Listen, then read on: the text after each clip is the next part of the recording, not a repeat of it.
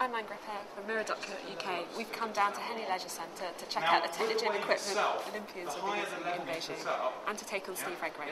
Five-time gold medalist should go on. A lot of nervous faces around. A taste of some exercise this morning. It's nothing like being a real athlete. What does it take to be a success at an Olympic Games? A very different level to what we've been playing at this afternoon.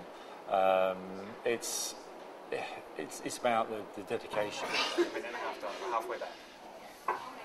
Going to an Olympic Games, it's a big step up from any other form of competition. It's a different atmosphere. How does an athlete cope with that once in a lifetime? It is a huge step up.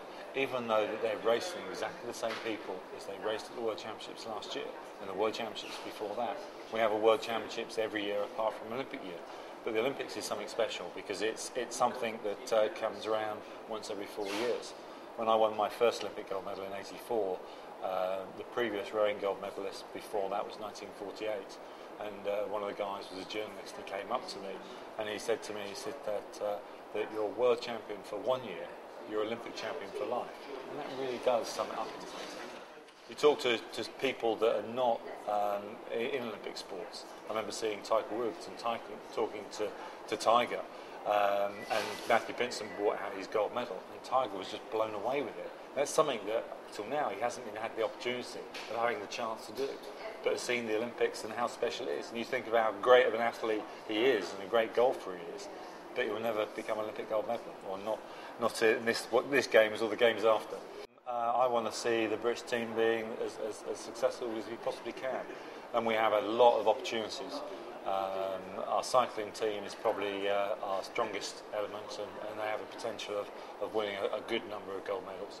Our sailing team's very strong, our rowing team's very strong. That we got one or two chances in athletics.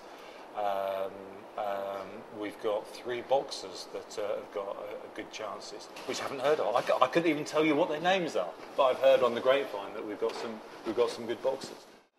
That's in some ways, the Olympics as well, isn't it? They could become household names at the end. They will do if they win. That's the beauty in some ways, but the downfall in others. The football team go to the World Cup, the rugby team go to the World Cup, the cricket team go abroad. That most people will know 1 or 2 athletes within those teams. Some people will know the whole squad. Nobody knows hardly anybody of the Olympic team that are literally going to leave these shores in a few days' time.